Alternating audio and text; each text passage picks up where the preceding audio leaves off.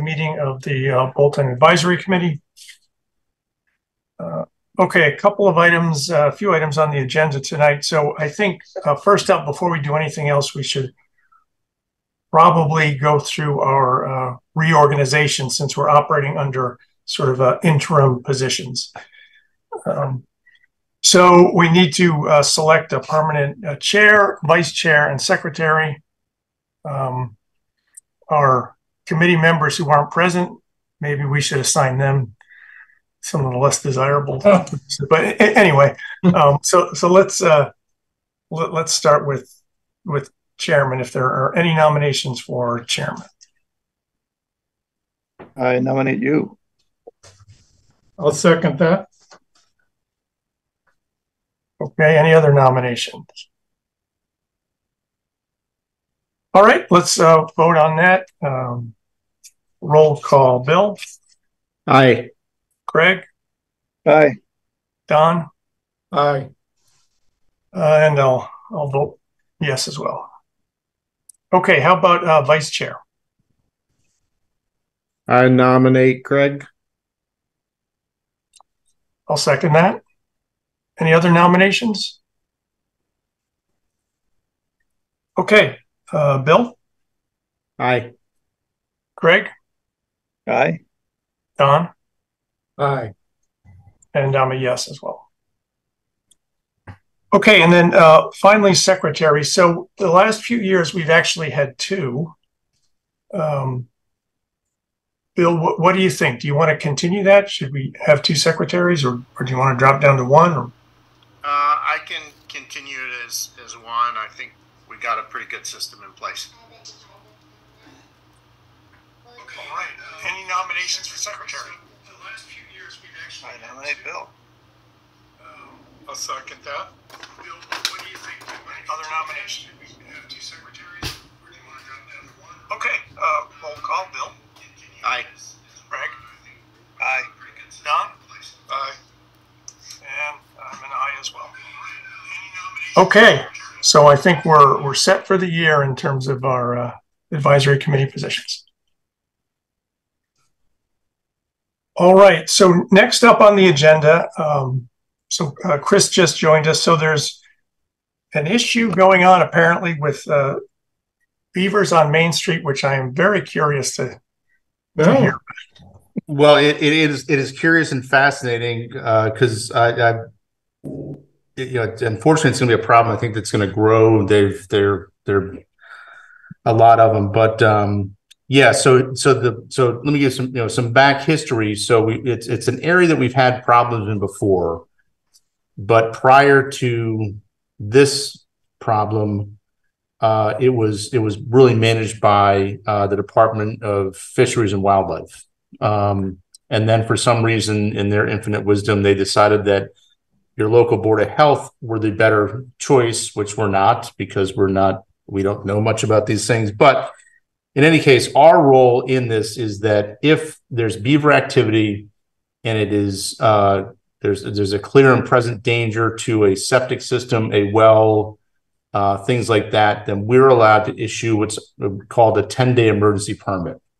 And what that does is that a trapper will go out and trap the beaver, and you can stop there. But typically, if there were beaver there before, they're going to come back. So what's happened here is we've got about a half a dozen houses on Main Street that are being impacted by this.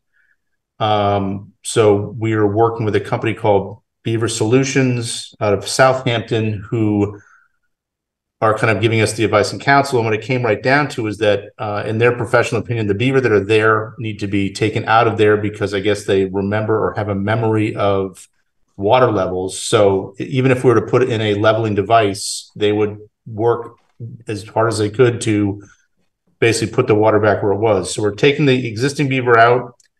I'm here to see you guys because, again, I think this is going to become a more common problem for us. And that moving forward, we're probably going to put some money in our budget for this, kind of like rabies, kind of like mosquito, the Central Mosquito Control Program.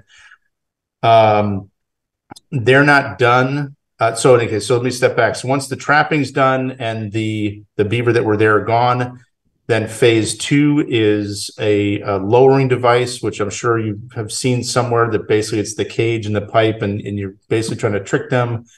It'll allow us to bring the water level down.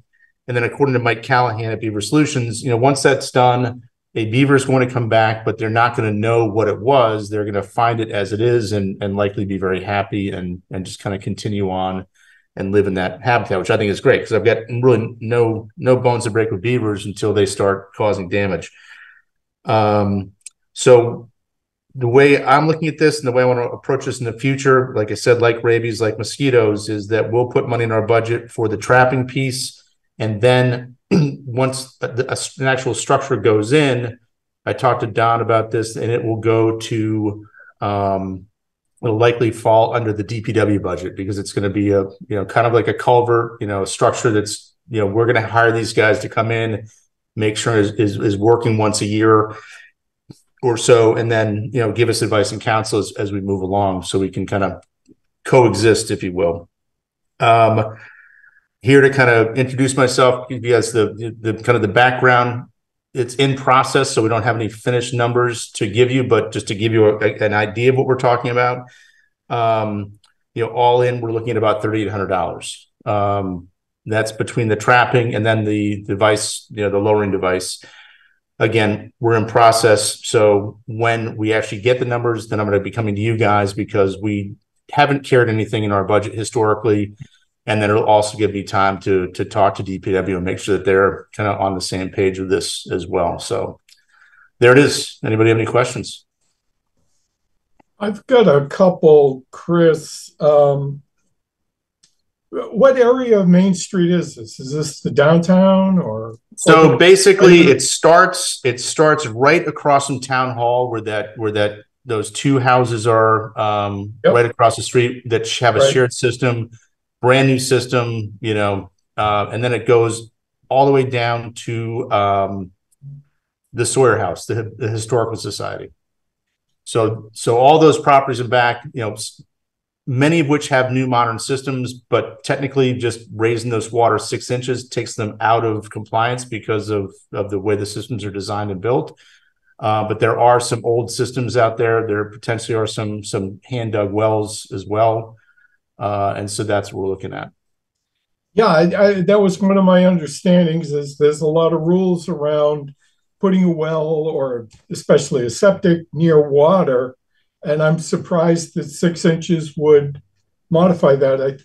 Could you give me a little context on what the rules are there? I thought it was like 200 feet from water. Well, so again, our concern is not so much the distance from water, and also, Don, understand that if there's a pre-existing house there, and they need a brand new septic system, they're barring the fact that there's no physical way to do it, they'll likely get a system, and they'll likely get a lot of variances and a lot of relief for offsets and things like that.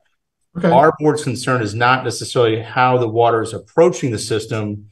It's the water in the ground as it rises. So if you're looking at a pond coming up your yard, that theoretically that water level is tracking under the ground, so that if your system's a new system, it's built and designed to give us 4 feet of clearance between the bottom of the system and the natural earth to give it the depth to treat properly, then you've kind of taken some of that elevation out of the mix. Okay. Yeah, no, I can, it sounds like a important problem to deal with right away. I just wanted to make sure that I understood. It sounds like a lot of these places are pre-existing non-conforming. Yep. Okay. Yep. Which is not uncommon. Again, a lot of small town main streets, the houses are on Main Street. Some cases a half an acre. Yeah, I understand. Yeah. Okay. So Chris, obviously for FY25, we can build something into the budget. That's pretty straightforward. So, but you think for this year, you may need roughly 3,800. You said.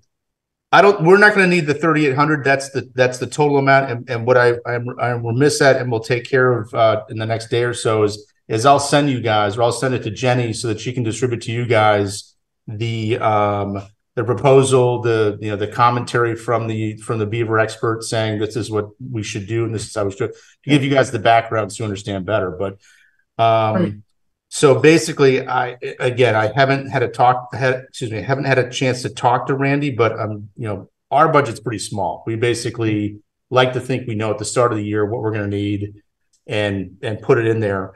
I'm hoping that Randy's budget's got a little bit more bandwidth, so maybe he can absorb his piece. But to get right to your question, so the trapping itself, which I think again our board is willing to kind of take on as a responsibility, in this case is $1,600. Then the pond leveler after that is $1,900, and there's a permit fee of $250 in here, and then a couple of other options which may go into play because while this has been going on, they've actually been trying to dam up an old historic stone culvert behind the Sawyer house, and so they've agreed to take a look at that. We don't know exactly what they're going to propose. We're hoping that this leveling draws the water down enough that it's no longer an issue or an interest to them. And then we're done. So just to kind of give you the range. Okay. Well, this certainly falls in the unforeseen expense category. So if we need to use a transfer request, whatever. Okay. Well, I've never had to do that, so it'll be interesting going through the process. Bear with me and be patient when I get there. But again, just kind of wanted to give you the heads up before walking in saying I need this, this money. So now I'm new to the board this year. I'm just curious. Would this be? I know the selectmen have a couple $100,000 to do with as they deem fit. Is this more appropriate for something like that?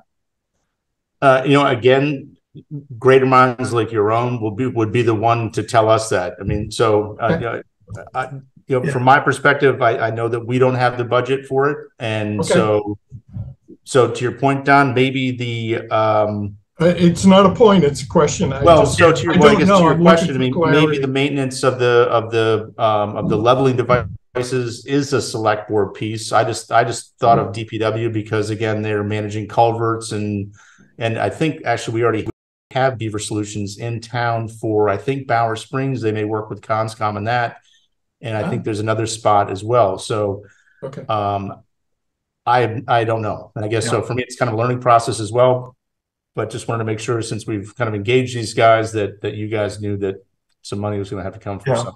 I think it's certainly worth a discussion with DPW, and it's a small amount of money, so they may be able to cover it in their budget. But we do maintain the reserve fund and with the advisory committee, so we also have a mechanism if we need to take care of this. So we'll get it sorted. Yep. Great. Any other questions while Chris is here? Awesome. Well, thanks, Chris. We appreciate the heads up, and that was a great rundown. So thank you. Thank you very much. Nice to see you guys. Have a great night. All right. Thanks, you too. See ya. Okay. Next item, and this is the big ticket item on the agenda tonight, is reviewing the warrant for the special town meeting. And we have several representatives here from both the school committee and the school district. So this is great. Let me just share my screen with the draft warrant, and we can walk through that. Let me see.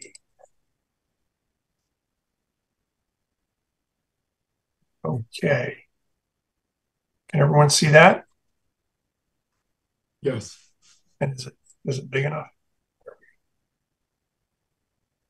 Okay. 3 articles on the warrant, and so we will just talk through and vote on these, although actually we only have to vote on 2 of these. Okay, so the first one is just 3 small unpaid bills from FY23. One for $195, one for about $1,400, and one for $704. Anyone have any questions on those? Comments? I'm taken aback by the invoice magic myself, but yes.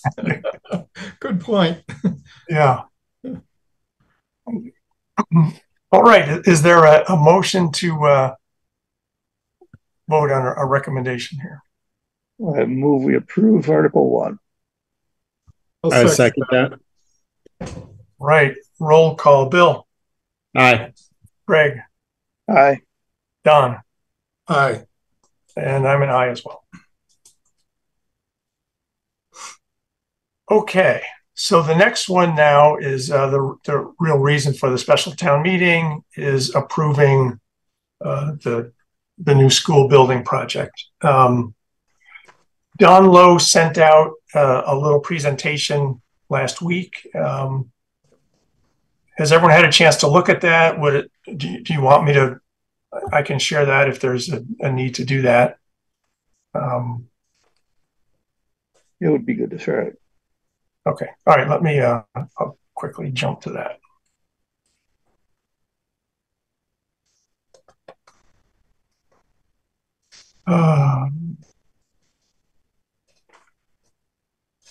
If I can find it. Hold on.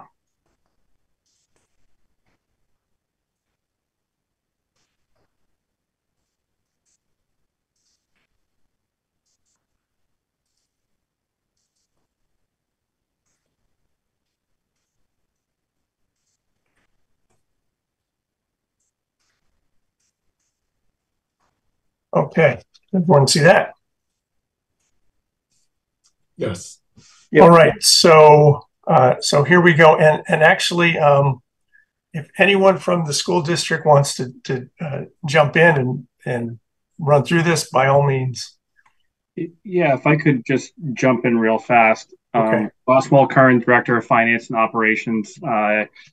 Know some of you from my day-to-day work, but thank you for the opportunity to be here. I know that Amy Cohen, both in school committee rep, is here as well. We're also joined by Marianne Williams, who is our owner's project manager with Skanska USA and has been in through the project really for almost 2 full years now, correct, Marianne, if not a little bit longer. I came on board at central office last year, so I'm almost a year into the knowledge base of the project, and obviously Ms. Cohen's been highly involved as a school committee member all along. I would just add, I see Superintendent Downing here. He's actually participating in the Lancaster FinCom meeting right now, but if he got out early, he wanted to make sure he could jump right in.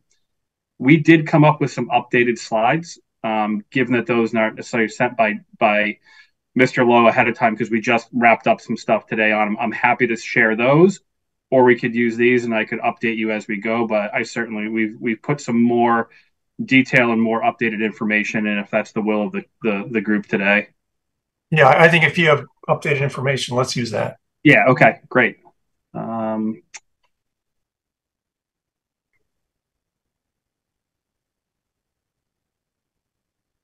Can you see that? Okay, I'm sharing on my side screen. I want to make sure that you can all see that. Can you see it? Yes. Yep. Great.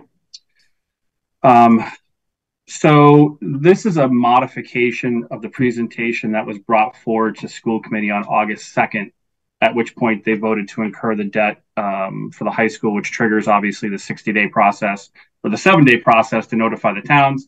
And then from 60 days from there, and this is why you're discussing that special town meeting warrant article tonight. Ms. Cohen, did you want to add anything from a school committee perspective before I get started, given that I just mentioned the school committee?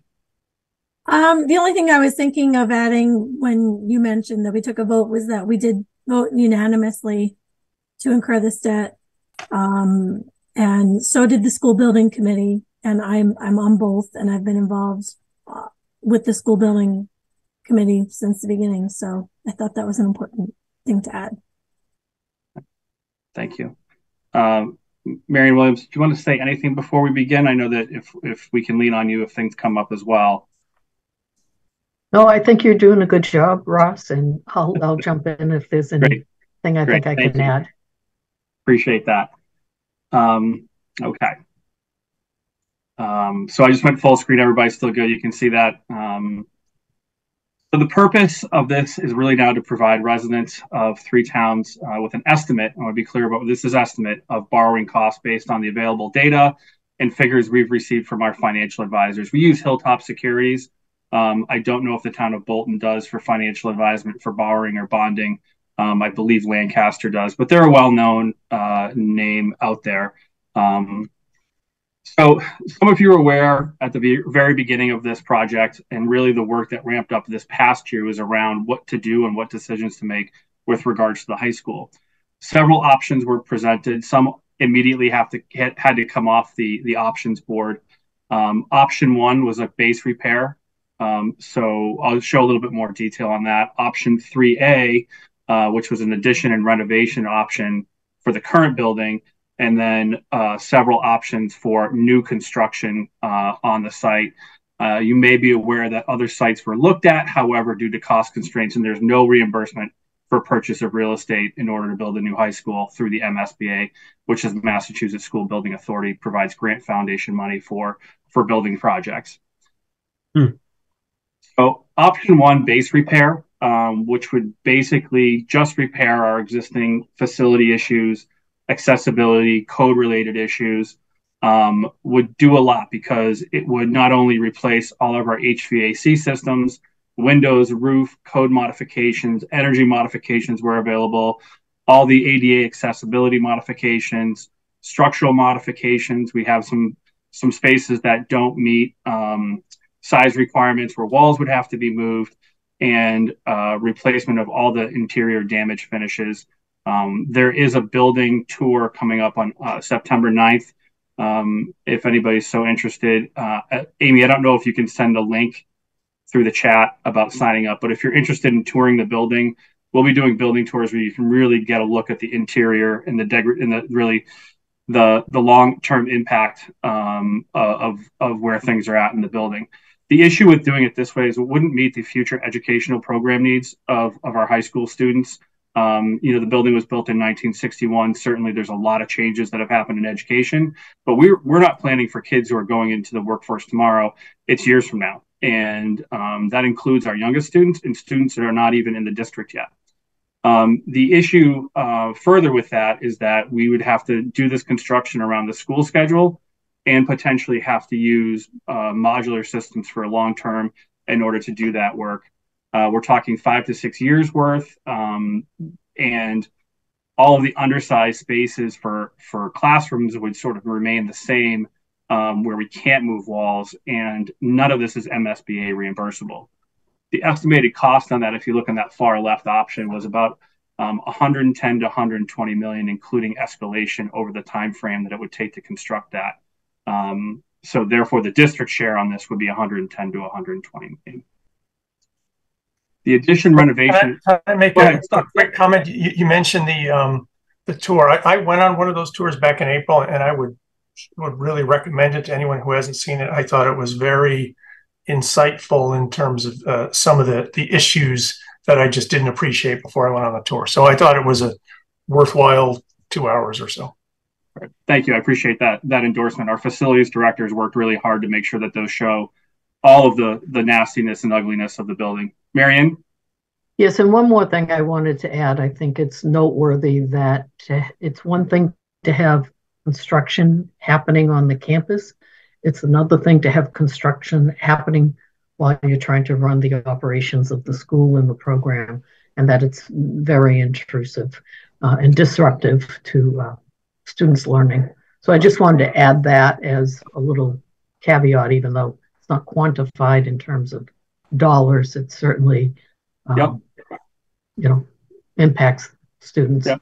And that's a good segue into the addition renovation option, because that same issue would happen. Now, certainly the strengths of that were we would get close to meeting the educational program needs of our high school students now and in the future.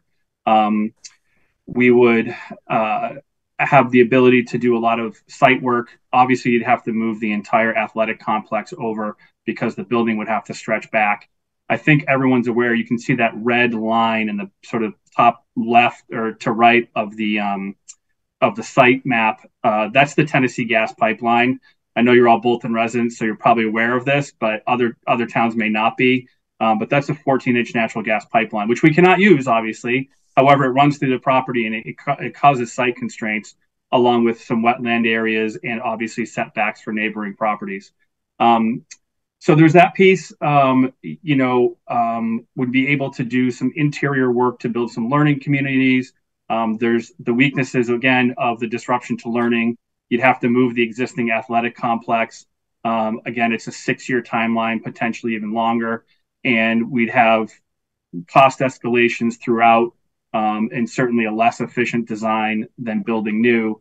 And going back to that, if you look at 3A, the potential cost on that, including the escalation, would be $254 million and above. And again, could take up to 8 years. And the estimated share on that would be an estimate of about $200 million to the district, and therefore to the taxpayers. So moving into the options for new construction, Mr. Cole, go ahead. Who put these estimates together? So this was done by Castle Booz Associates, which is our architects, and I believe, Marianne, your group, obviously, as our OPM, had some input and advisement on this, correct? You want to talk about that process a little bit? Yes, we ended up having an independent third-party estimator involved with the process that evaluated all of the options in terms of cost and schedule and escalation. And one of the things that became apparent, especially since the pandemic, is that the longer you go out in time, and this option 3A is a total of 8 years, the more risk you are to the potential of having something happen in terms of unpredicted escalation in the market, just like nobody predicted the pandemics. But if something happened, the longer you go out in time, the more likely that something could happen that we couldn't predict. Sure.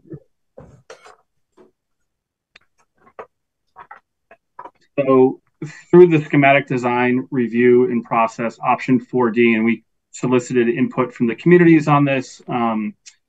4D was chosen. Obviously, you can see where it's located. The baseball field in the parking lot a little bit to the left take up the majority of where the existing building is, with new construction happening close to the building, but not disrupting the old building based on this model.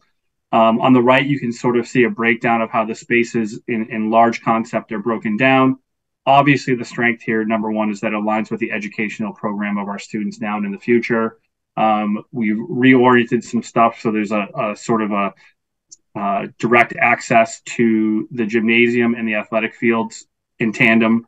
There also becomes a main entrance to some open community space, which then can tie into the gymnasium and the auditorium, making it really a public community-based strength and asset for all three of our towns. We would maintain the current athletic stadium at this point, which I think we know is a huge bonus. My kids are currently in high school, and anytime through youth sports or high school sports that we've landed there as visitors, every parent I know makes some level of comment about the field, the track, and the complex, and just how it's such a nice facility. So it's good to see that stays intact. It wouldn't displace the current on-site well. Our construction timeline is certainly much less based compared to the others. And this also gives us a good chance to redesign entrance and exits. You can't quite see it on here, but we had looked, and Marianne, forgive me, I think after this point there was an ad of some access from Green Road for emergency vehicles in the event that 117 is blocked, correct? Yes, actually, you'll see where Main Street line intersects with Green Road. There will be a rotary that's going to be installed there for traffic calming purposes. That hasn't happened yet, but that's a project outside of this project. Right. So the weaknesses, obviously, to this sort of design possibility were looked at. However, again, this is still the most beneficial based on the work that's done, is that we have to move the baseball field. This does put the building on the current baseball field. However, again, this gives us an opportunity to build a newer baseball field, and looking at things like turf gives you a longer seasons, gives access to it through other sports and clubs, and certainly youth sports. We are able to build the building while school is happening. Now, it doesn't mean that things don't get disrupted, but it's a lot less disruptive to our students now and in the future. that will be in that building during construction, given that it does not displace the current building square footage or footprint during construction. We do have to move some septic issues and due to some site work, just because it goes back that you think that field is relatively flat, but when you really look at it, it does need some site work here. So that's an added sort of concern about moving it. But ultimately, this was chosen through the school building committee and through the process to pick this as a schematic design moving forward. This is the one that's been presented through MSBA and through the scope and budget meetings with them as well. Amy, go ahead. I see your. Yeah, I just wanted to add that this was the concept design, but it has evolved since then. Yeah, to some extent, it certainly has. Yep, as we've narrowed down on schematic design. Marion, I don't know if you want to add in anything that I didn't say regarding that. I think Amy brings up a good point. Yes, I think in concept, what we were trying to identify options relative to the other options that were available. We were trying to look at what was most efficient in terms of square footage and cost, and also looking at operations costs for the building. And so there's a lot of caveats in all of these options when trying to evaluate them. And what we really tried to do is, understand, knowing how the MSBA thinks and what their space requirements were. We were really trying to maximize the reimbursement that could be received for this project. So sometimes if there are examples where one option might be more expensive than another option, but you might have greater participation from the MSBA. So what you need to look at really is what your participation is, and that can help you make an informed decision about which we did about the options. And I just want to say that we had also had some public input where there was an opportunity for folks in the community to respond to the options. And I'd have to go back and look, but I think there was something like maybe a total of 80 or 90 responses. But the feedback that we got from the community was for this option 4, new construction. Thank you, Marianne. So moving forward into, I think, more of the agenda at hand is with regards to the cost of the project. So the estimated total project cost stands at $241.7 million. Marianne, you could add in here if you want, but I want to make sure I speak to a couple of things. Is this also includes escalation of cost over the life of the project to, I think it's called the midpoint, Marianne, in the construction world. This includes some other contingencies. This includes site work. This includes designer fees and all those types of things. We are currently in our search process for our construction management firm, and that process is ongoing. And the reason we started that now is there is the need to look at geothermal to heat and cool the building. And in order to do that, based on where those timelines are with those companies, we need to be a little bit ahead. So if this vote moves forward and the building is approved by the towns, we're ready to go, and we're not going to slow down at all. So all of those things are built into this, and this is the project cost really voted to not exceed by the school committee. So people ask questions about, well, it could be more than this. So no, this is the sort of cap. Marion, I forget is it max guaranteed? Give me the right language here in your world. So the estimated total project cost is everything soup to nuts. That's design costs, the OPM, technology, furniture, fixture, equipment. It's everything. Construction costs, the construction manager, all the people who are involved with the project. It's everything. Yeah. And then the MSBA reimbursement of the 64.7 million, almost 64.8 million, is based on their participation of reimbursement on eligible costs. Yeah. And I would say I have a slide that's a little bit more detailed on that coming up, so we can get, because I know that's a question that's been coming up in our communities. So based on the reimbursement that we've sort of been given as our maximum reimbursement from MSBA, our total taxpayer contribution would be at $176.9 million. So just using the regional agreement language with regards to capital costs for the high school and the FY24 enrollment data, which the regional agreement cites enrollment data as how it's broken down when you're assessing capital. This is just an estimate per town. I'll show on a couple of future slides about how this breaks down a little bit into household estimates, but this just gives you a breakdown. So here's the reimbursement information that Marion was talking about. And in general, I know that people heard initially, that 49% reimbursement rate. Our effective rate on what actually is eligible, and Marion's going to give me some more detail on this in a second, but that puts the project reimbursement rate at 26.8%. So a couple of things on this. The 49.53%, when you add in some incentives for green energy, we get to 55%. That's 55% of eligible costs. There's constraints on that. And on the right-hand side, you can see this. This was presented at our school building committee last week. The site work cost limit, we only can go up to a certain percentage of our overall project for site work reimbursement. Also, there's a limit from the MSBA on the square footage reimbursement at $393 per square foot.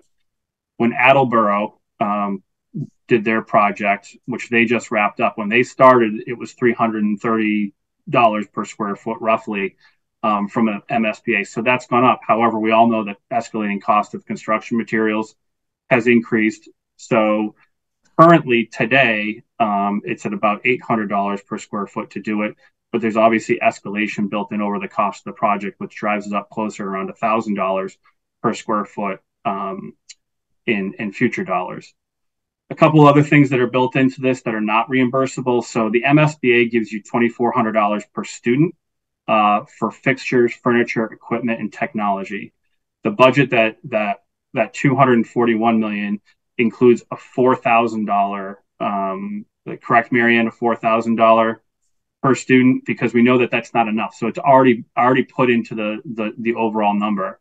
And then there's some other things that are not eligible that are listed here, but that's basically the extent of sort of a summary about why is it not that 49%? Why is it you're hearing now it's 27%? And that's really the piece of it is certain costs are eligible, others are not. Certainly a swimming pool is not eligible. That makes sense to me. Obviously a little bit more difficult when you get into the MSBA saying that the reimbursement for square footage is limited. However, escalation of construction costs has gone up. Marion, please add in anything that I have not in my limited knowledge here. No, I think you did a very good job of explaining it. And just to boil it down to a simple example is that when you mentioned Attleboro High School was the cost for construction, not the total project cost, was $468 per square foot. And the reimbursement was $333. Now, if you look at the building cost limit per square foot, it's gone up $60 per square foot, but the cost of construction has gone up $300 per square foot. So you can see that they increased it by a certain amount, but the costs have actually gone up by a greater amount. And so it's creating this larger gap. And that's why you have a differential between your reimbursement rate and then your effective reimbursement rate. I think also now is a good time to talk about the MSBA from a little bit of another standpoint is, if we do not or did not move forward with this project, we sort of have to now get in the back of the line with the MSBA. And there's a lot of other school districts that are in the queue and a lot more that are going to come. And so saying no doesn't mean that we now get to renegotiate with MSBA. Marion and her group and Superintendent Downey have done a great job with advocating with the MSBA to try to get our base reimbursement rate up as much as possible, because that brings up your effective rate. But this is where we're at today. So not doing it doesn't mean that we get to go back to the drawing board with the MSBA. It puts us potentially at the back of the line. Amy, did you want to add into that? Yeah, the only other thing I wanted to point out is that the feasibility study costs that were already approved by the towns, those will be reimbursed by the MSBA if this project is approved by the voters in our towns. But if it's not, it won't be reimbursed. And please correct me if I'm wrong, but that's my understanding of how that works. So there's an incentive built in. Well, to your point, Amy, there is a risk that they would claw back money from the district. But what also would happen is if you, and when I say you, I mean if the 3 communities did not proceed with the project, if there was interest in doing anything more with the project in terms of a different option, you would have to fill out another statement of interest. You would have to fund a feasibility study all over again, and you would have to go through that process. And MSBA selects people into the program based on need and readiness. And if you have a failed vote, then you're demonstrating that the readiness is not there in the community to proceed with the project. So I know that there have been other communities in the past where it might take them 7 or 8 years to get back into the pipeline. And if I look at what construction costs were 7 or 8 years ago and look at it today, you can certainly anticipate that it more than likely almost double. So it's not a winning proposition. And I think a good way to look at this is that Mass School Building Authority doesn't exist for the purpose of building schools and communities. They exist to help support, and it's a grant program, and they contribute based on economic need. And so the good news is if you're in a if you're in a community that is doing very well overall financially in terms of their poverty, wealth, income factor, that's good news for your community. And that's why you see other communities that might be gateway communities that have a higher reimbursement, but they're also poorer communities. Don? I have a bunch of numbers I'd like to get from you if I can. You had this nice analysis here with site work and building cost limit, et cetera. What is ours in each of these areas? Marion, we had that at the last school building committee, correct? It's right there in Neshober's base points. Every community starts off with 31%. And then the average is 78. What's ours in this project? No, the average is not 78. That they start with a base point of 31 for all communities. And then no, Marion, he's talking about site cost. Yeah. Oh, I'm sorry. I didn't realize you were talking. No worries. So if you look at every site is different. So for example, this program with the Neshober School is really actually going to receive 4% reimbursement under the new 2023 Green Schools policy with the MSBA. So all of that, contributes to reimbursement. The site is individual. So if you look at, for example, we have geothermal, and you look at some of those issues, the more you invest really in this green technology, the greater your reimbursement is, because otherwise that would have been 2%. And right, but do you know what our site cost per square foot is? Yes. Maybe another way of phrasing the question is, what was the value that was used in the estimate for our site costs? I would have to pull up the estimate. I just dropped the budget into the chat, the line by line budget that was submitted to the MSBA. it brings you to the website for the building project that has all these details, and I'm trying to zoom it up enough to give you that answer, but yeah, I'm looking at each one of these. I'd like to know what our cost is estimated to be. I was also curious, what's the square footage before and after? The square footage of the building now and the building after you're done. The square footage of the building now, I believe, is around 199,000 square feet. The square footage of the new building is 209,529 square feet. I'm going off the top of my head here. 200 versus 10, roughly. Right. So there's, if you look at the reimbursement from the MSBA, it was 4%, 3 to 4% of the square footage was considered ineligible. I think that's pretty good. If you look at that, because really you're maintaining some signature programs. You had undersized classrooms in the existing school, and in order to receive the grant, you have to have a minimum size classroom. And a lot of the classrooms were in the 700 some odd square feet. The MSBA requires it to be in the 800 and I want to say 50-foot square range.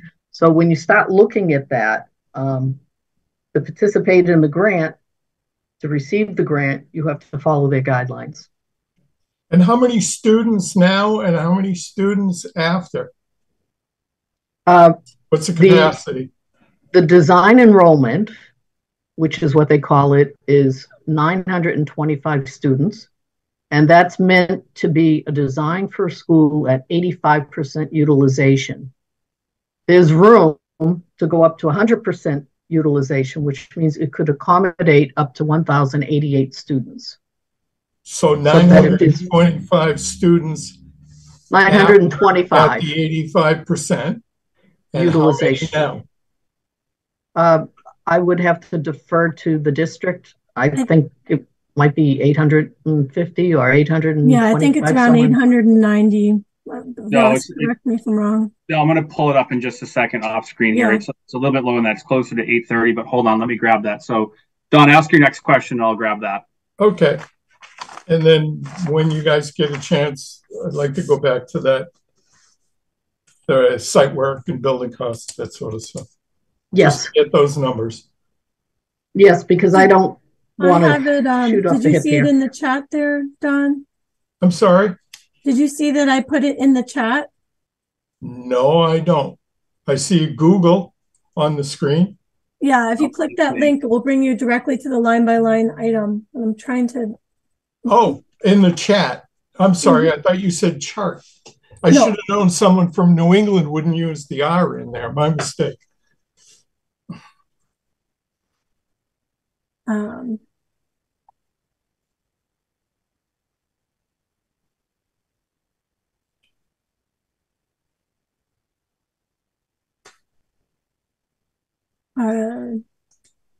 Ross, the link is in the chat if you want to click directly on it. To the enrollment? Oh, no, not for the enrollment. Yeah. Sorry. Just hang on one second. I'm trying to get I can't zoom in properly to see the line items and the numbers, but I'm trying to. The reason I'm doing it this way is I want to grab this link and put it in there. So this is the last spring when the district looked at adding school choice slots. We looked at enrollment. And if you look on the very last page here, you can look at the FY24 projected enrollment. So the high school is effectively at 839. 839 is what I got. Yeah. Okay. Now that's probably gone up or down a little bit since then, but it's a pretty good enrollment projection. Yeah, sure.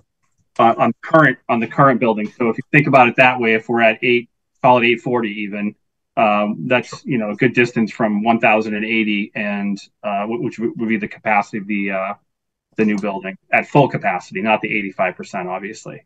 Right. Okay. So I was able to Marion, I feel like you might be better to answer this. I have this up on my screen. If I shared it, I don't know if that would be helpful, but I have the building site work line item. Is that what you're asking about, Dawn? Yes, what the average is compared to these numbers, average per square foot. Okay. That's site specific for each project. I understand that, Mary. Yep. I know. Depending on how much work is being done, the size of your site. Yep. No, I understand there's a great deal of variability and all that. I'm a numbers person. I'm a recovering CPA, and numbers. Okay. Numbers are what do it for me. I'm the sorry. number they have up there is that the average is $78 a square foot for typical site costs. Okay. So what I think the question from Don is what is the budget in the submitted budget to the MSBA for site work? And do we know what that breaks down to per square foot of site work? Is that your question, Don? Yes, sir. Okay. Okay. I'm doing some basic math, but I don't want to. Okay. I think this might be something that we could follow up with. Yeah, I see. I'm looking at. That's fine. I'm looking at a different document. If you want some more time to come back to this, that's perfectly. No, fine. I can tell you it's $20,131,180. Okay, that's the number I was looking at too. I wanted to make sure. Okay, and then there is an eligible site cost of $750,000 for the maintenance building. And then the potentially eligible direct site cost is $19 million. And, given that they cap it at $39 a square foot, and what they do is they look at the eligible building square footage, which is 199,388 square feet. I am coming up with $96 per square foot, but I don't know what that includes. And it looks like it includes markup and allowance. So I don't know how I want to make sure if we're throwing numbers out there that we're comparing apples to apples. Well, what it comes down to is we could look at an estimate and then there are markups. There are contingencies. There's things that are added to so the my numbers. quick math was also 96. Okay. About $96 a square foot. Yeah, that's what I got. Okay. So the site also has some other considerations. It has geothermal. So there's a cost for geothermal, but then there is also additional reimbursement for the geothermal as well. And the savings on the operating costs over time.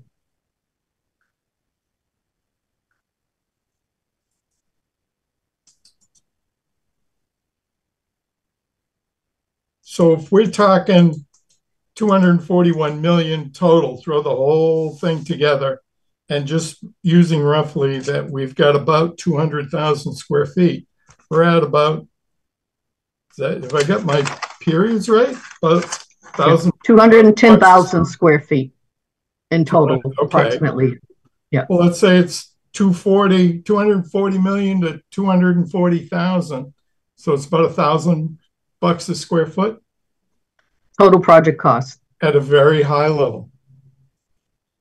Okay. At a what? At a very high level, yes. Yep.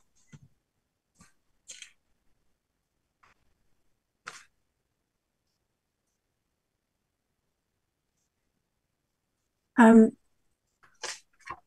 wondering if Ross, are there more slides in your presentation? Should we try to get through that? Want to make sure Looks like we have another question on whoever is iPhone here. Yeah, it's me, Omid. I was gonna say, can we keep all the questions, things like that, or the ones that need research to the end, or we can submit it to committee and then they can provide those answers in a response, so we can move on with the presentation and make sure everyone and everything is heard. Yeah, I know. I'm fine moving on. Okay. We can certainly follow up later. I think the constraint we're under is we're hoping to vote tonight on the articles. If we need to defer that, we can. We'll, let's see how it goes when we get to the end of the presentation. Okay. So in building estimates, and again, I want to be strong about the word estimates here, we use some key understandings. The school committee voted to incur the debt a few weeks ago, and using that $241 million number as the project cost. Our estimates are based on fiscal assumptions of current market conditions that are subject to change. We certainly all know this. Yep. So finalized cost to the taxpayers really wouldn't be fully known until everything is said and done, project is wrapped up, and everything is bonded. The annual capital debt assessments, I think, as I shared at the beginning, are subject to the regional agreement language and therefore to the enrollment at the high school. And we gave our budget and draft cash flows to our financial advisors, and they've provided back to our bond advisory group 3 borrowing options.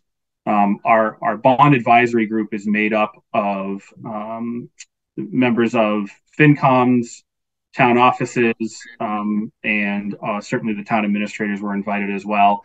And we've met with our financial advisors, and based on what they've shown us, we got feedback from those folks that are out in the community and know the town finances as far as what they think for borrowing options. We're not at a decision point yet. We wouldn't do anything until we had positive results from town meeting, the debt exclusion votes. However, we do need to start getting going on this so we can provide some estimates. So really 3 options, right? Option 1, option A, is bond the entire project at the front. And we know that these won't necessarily shake out this way, but this is where we started. Option B would be to do it in 2 tranches, so really to do it in 2 different portions and a year to 2 years apart. Not only to split up the bonding, but to make sure we have the right money available for cash flow. Option C would be a little bit more of a challenge in the sense that, you do more notes as you go to meet your cash flow needs and then bond at the entire conclusion. Those might be more subject to variability. However, it's still an option that's on the table. Option A is really what we're presenting today, and that's what was presented to school committee. And the reason for that is, number one, it's the most simplistic. I don't think we're going to end up there, but it gives a sense for estimate purposes of just looking at the rates at a 30-year term. So it's the total project cost minus the reimbursement from the MSBA, which leaves us with that number that is would be assessed to taxpayers. We would, in this scenario, again, for the estimated tax assessment for household purposes, look at that option A. We use the town property tax assessments, and certainly our financial advisors provided us the sort of like, what would the impact be per $1,000 of assessed value? We assumed interest rates of 4 to 4.5%. Our financial advisors are saying that they're seeing bonds sell at under 4. We know we're not selling today, so we don't know if that's necessarily the rate we would get, but we'll know more as we get closer to a potential borrow date. We're using that 30-year term, which is a maximum, again, just to build models. And again, we have to use the regional agreement data, which provides us with the portions that get assessed to each town. This is separate necessarily from the operating budget, which you don't look at enrollment just at the high school. You look at the 5-year rolling average of the entire district from your town that builds the assessment of the operating. So we have 2 different things. And this is strictly about capital debt for the high school when it comes to this and the assessment that the data that we built using the current enrollment, the FY24 enrollment at the high school. So I'm just going to go across the Bolton line, and I'm not going to necessarily read these numbers out loud, but just keeps it simple to see. Let's just look at Bolton. So the town provided us with the median residential assessment, and the financial advisors gave us the impact per 1,000. So we applied that impact per 1,000 as the estimated impact per 1,000 to the median residential assessment for Bolton, and you can see the increase per year. We also broke it down by month, week, and per day. Initially, when school committee looked at this, we just looked at per day. But given some feedback that we received, we also broke it down now per week and per month. We've had some great partnerships with our Council on Aging, and we got some feedback of they'd like to see it that way as well. And I think it does make sense for any taxpayer to think about what's the impact for me on a different basis than just yearly. So this is where we are. Again, these are just estimates that combine that median household assessment for Bolton, along with the per 1,000 that's been applied that we received from our financial advisors, and they use the FY24 enrollment percentages for the high school that we gave them, again, which is part of the regional agreement when it comes to capital assessment for the high school. I'll pause now for questions. Yeah, can I ask a quick question? Where does the range come in? If you have a total amount borrowed and a median assessment, what causes the variability here in the increase? So that's basically that 4 to 4.5. So when they gave us models, we looked at 4 and 4.5. I can tell you our bond advisory group, again, they've dug in a little bit more deeper with their questions, and we'll be on meeting 3 coming up, and we're getting into some different variability of what models could look like. So this is just basic, sort of be able to present some estimates on assessment per household. Never would we put anything out here right now to say this is what it will be, but it's to give an estimate based on those assumptions that I provided on the previous screen. Okay. So it's the interest rate that's causing it. Correct. Yep. Okay. Yep. That's what provides the range. Yep. So just to be super clear here, the borrowing will be done, I assume, under the umbrella of the high school or Neshoba in general, and every year, every 2, whatever, the Italian assessment will be affected as school population goes up or down for those 30 years, right? That's correct. That's the language in the regional agreement right now. Yes. Okay.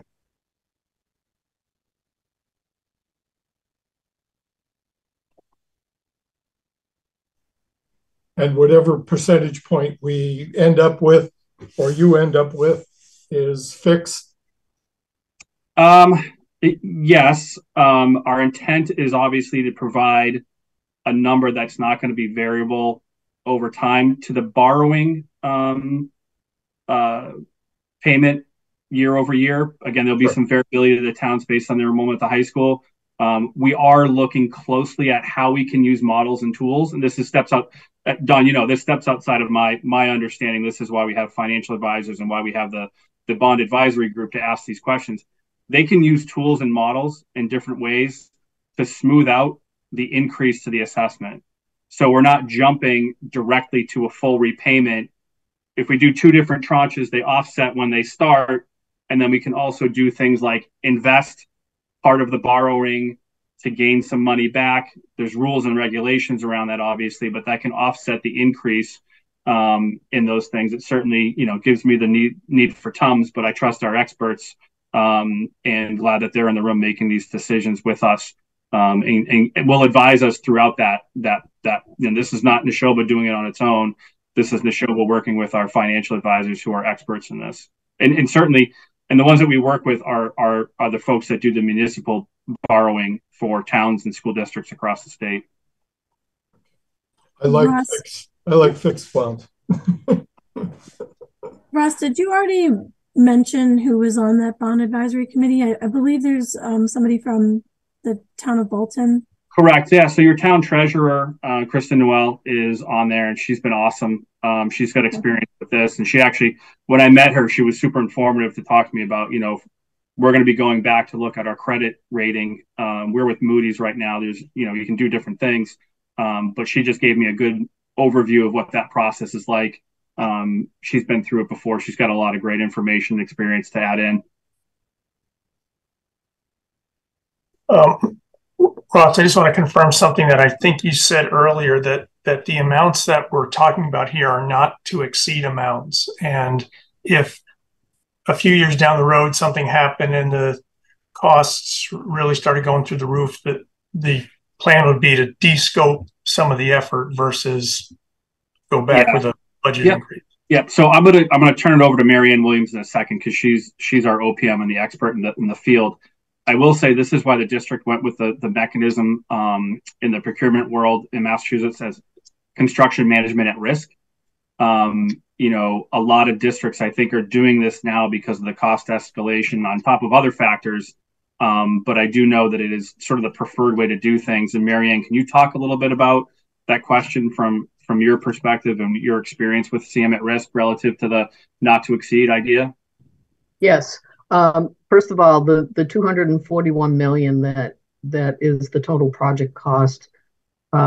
That is what will be approved by the voters. We cannot exceed that number. There's an opportunity with the project going forward that there will be 3 estimates at the various levels of design. And at 100% design development, 60% construction documents, and 90% construction documents. And what happens there is that there'll be an independent cost estimate conducted by a consultant to the architect, and there will also be the construction manager that will do a peer estimate, and there'll be a reconciliation process. If the numbers exceed what we have in our budget, then we are going to look at ways to bring that budget back into alignment. And we do that process. We go through it 3 times at the different iterations of design and continue to submit to the Mass School Building Authority to show that we're remaining within budget. So, so being over the budget is not an option. That's the process that we do, and we've been very successful in doing this. We just happen to be in a very different environment in the last several years with the supply chain issues as a result of COVID and things that have gone on. But we have built in what we think are not excessive, but reasonable and responsible contingencies, having to do with escalation, having to do with unforeseen conditions, et cetera. So we proposed the budget that we vetted, that we didn't do it in a vacuum, that we had input from several sources, and we feel pretty confident that we have a number that you can literally take to the bank, and that's the process that we go through. Okay, great. Well, thanks for all the information, the detailed information. That was great in answering all the questions. Are there other questions from the advisory committee for anyone regarding the borrowing for the new high school? So I have one question. I understand the budget, the total budget would not change, but you're using option A for the borrowing. The borrowing cost could change, correct? If you use option B, which would be, I believe, 2 years gap between issuance of bonds. Yeah, so those are all the models that we're exploring and asking questions to our financial advisors. So you're absolutely right. So the assumptions that were used there were 4 to 4.5%, 30-year, and borrowing all at the front. So it could look different, but those are all the types of things that we're pursuing. Not just the yearly impact to our budget, which therefore translates into assessments to the towns. But what is the overall long-term cost of borrowing at different models? So those are all things that are being pursued and understood, so we can make our best informed decisions should we get to that point. Thank you. I would also add in, just because my brain, we currently with the 1999 addition renovation at the high school, which surely has not lasted, as long as I think. I mean, we're at 24 years, and it's certainly at its lifetime. We're going to be sunsetting that bonding, that borrowing at the end of FY25.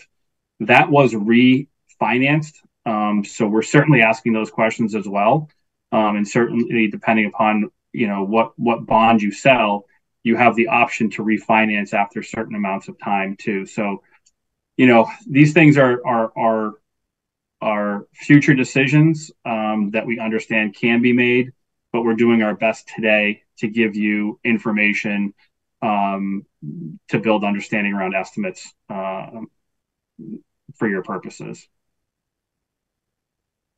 Ross, could I add on to that? Because it's my understanding there are 3 high school projects that are currently assessed to the towns right now.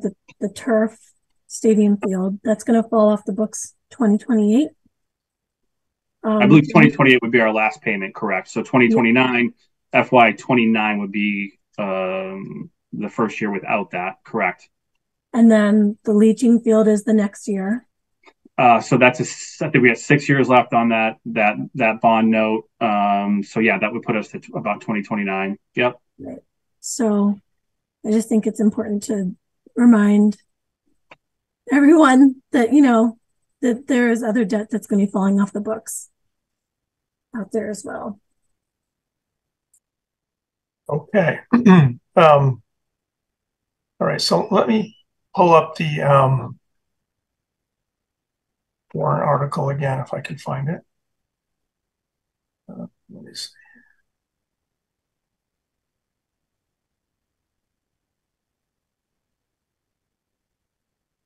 Okay, so there are still a couple of open questions, I think, on some of the details in the budget. So I guess my question to the advisory committee is, do you feel like you're in a position to vote tonight, or do you want to defer the vote? Keeping in mind that the select board is intending to close the warrant on Thursday. We should vote tonight. We should vote tonight. Sure. Vote tonight. Okay.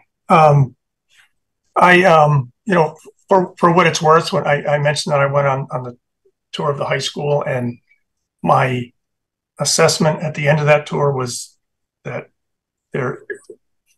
we are in desperate need of a new building. You know, whether or not the proposed building is the optimal one or the most efficient or the most cost-saving one we come up with, I can't say. I don't know, but I also came away with the sense that I'm not sure we could come up with something better. So this is a lot of money, but I feel like it's needed, and I'm not sure we could spend many years, and I'm not sure we would come up with a better option at the end of the day. Okay, so is there a motion to approve this warrant article? I motion to approve this warrant article. I'll second that. Okay, roll call. Bill. Aye. Greg. Aye. Don. No. Omid. Yes. And I'm a yes as well. Okay. Great. Thank you. And thanks to everyone from the school district and Amy from the school committee for joining us. You are welcome to stay and listen to more advisory committee business if you'd like to, or otherwise feel free to drop off. We are simultaneously now scheduled in Stowe, so I'm going to hop over that meeting. I appreciate your time and your questions and ask to us. It helps us build understanding about what's going on in the communities for questions. So it's appreciated. Thank you. Thank you for all your hard work. Well, thank you, Don. Don, I'll see you soon. Yeah, that's true. And Don, I'd just like to extend an invitation if there's any other questions that I can be of help for you. Well, thank you, Amy. Please reach out to me, and thank you to the chairperson for allowing us to participate so much in the meeting. Thank you. Sure. Thanks for joining us. Yeah, and I also just wanted to say, Don, you were asking me questions. Now I have the estimate pulled up here. If there's anything else I can answer for you, but yeah, it's $92. No, if you want to send them along to the group, that's fine. It's all information is always well. Good. If you send me what I think we could do is Ross is send the budget, basically send the budget document from the Mass School Building Authority, and it's all there, and the estimate. All posted Amy sent the link. website. I just printed it out. And Okay, great. Ross sent the population. The census, whatever. I just printed it out. Okay. Thank you, everyone. Okay, Good great. night. Thank you. Bye-bye. Okay, next up on our agenda, two items. One was a short budget assessment of the FY23 budget that I put together, just sort of a assessment of how we did. I think I'm going to defer that just in the interest of time. Next time we meet, I can walk you through that. It's like 3 or 4 slides. But I did want to real quick show you a draft memo. So I met with Don and Jenny and Nanoshka last week, and they had expressed some concerns that our process for our departments and boards process for requesting transfers has maybe gotten a little looser than it used to be, and some of the justifications were a little lacking, and often folks requesting a transfer don't attend the meeting, so we can't ask them questions. So anyway, I put together a draft memo, and I just wanted to. So this is the draft memo. It's very short, just to emphasize to boards and departments, really 2 things, and one is that transfers out of our reserve fund should really be to reimburse actual incurred expenses, not anticipated expenses. There have been a few cases over the last couple of years where we've transferred funds for anticipated expenses and ended up not spending those, and they have to get then transferred back. So this was just to emphasize to people, really let's use it for incurred expenses only. And the second part of this memo was, please provide a clear justification, attach supporting documents such as invoices. And I threw out a number here of $1,000. If your request is greater than $1,000, please attend the meeting so we can discuss it. If it's less than 1,000, I figured we can just read your justification. So anyway, I don't know that we need to vote on this. I just wanted to present it, and if anyone has thoughts or suggestions, please let me know. I like what you did, Bob. As I understand it, we're sort of the screening for the select board, because when you talk about expenses that have not been incurred yet, or anticipated expenses, my first thought is no, and that only the select board should agree with that. But since we're in an advisory role, I think this is fine. Right. And in some cases where I've said anticipated expenses, it was something similar to like the beaver issue we heard about tonight, where, sure, we know it's coming. We know it wasn't built into the budget. Okay. Okay. So I'll send that around before we send it to the board. I sent it to Don to send to the boards and departments. But if Bob, quick question. I know a lot of our transfer requests are legal fees. Should we, for the $1,000, should we have a carve out for something that we know is going to occur? Because I don't think we need somebody to attend to explain the legal fees, because we always get those. Yeah, no, you're right. It's a good point. We might want to just let them attend, anyway, at least initially, just to sort of get back in the swing of advocating for your request. Yeah. Okay. Just a thought. As someone who used to close the books for large companies, we used to have to contact, for some material like a legal fee, we'd contact the legal firm. Each department would have to say who they're working with. and we'd contact the legal firm and get an idea of what is going to be owed. Now, that's accrual basis accounting. I know we're cash basis or whatever the GASB stuff is. But to my mind, that's a good practice, especially on something that would be expected like the legal fees. I think one thing we should do when we're planning the FY25 budget is take a hard look at the legal budget, because it seems like it's been underfunded last couple of years. Good point. Okay. Any other committee business that we need to discuss? So I think we'll probably meet roughly monthly over the next few months just to approve the transfer requests as they come in. Probably in November we'll have a better sense of the calendar for a calendar year 24 when we start. Things get very busy starting in January, so we can walk through that calendar probably around the November timeframe. And in December we typically do the budget preview. So we'll communicate by email, but plan on probably a monthly or so meeting for the fall. All right. If there's nothing else, is there a motion to adjourn? I move we adjourn. Second. All right. All in favor, please say aye. Aye. Aye. All right. Thanks, everyone. Thanks for sticking around for the whole thing.